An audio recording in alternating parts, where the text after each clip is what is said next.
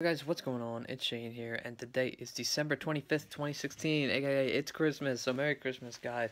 Hope you guys have all had a great Christmas and a great time spending with your families and stuff like that. I'm grateful for my family and for everyone who watches these videos and also likes the content and stuff like that. But anyway, just wanted to show you a quick Christmas present that I got that you guys may see in the vlogs very soon, and that is a drone. Now I'm gonna unbox this in a little bit, so I'll put that as a part of the vlog. But anyway, I just wanted to give you a little update. Hey, it's Christmas and stuff like that. But I'm not really gonna add much to this vlog purely because I'm going to my dad's side of the family's house today, or I'm going to my grandparents' house today. I should say that.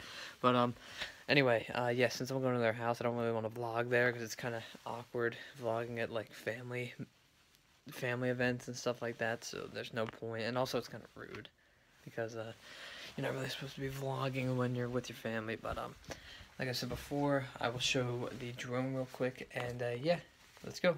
Now we're gonna begin the drone unboxing. So Helix Sentinel from Airhogs. Oh, I remember Airhogs. I had a couple of RC planes before from that company. Alright, let's pop these lashes off.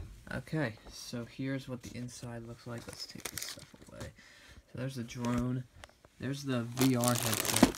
So yeah, so it's kind of like an in-flight control slash like view and stuff like that.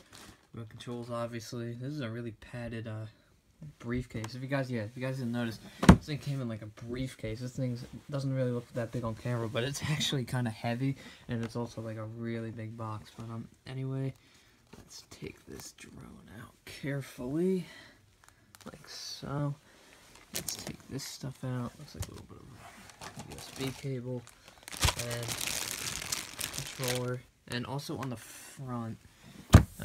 I mean, yeah, this is good for like storage and stuff like that. But it says here, includes 4 GB micro SD card, records to micro SD and to your phone, which is good.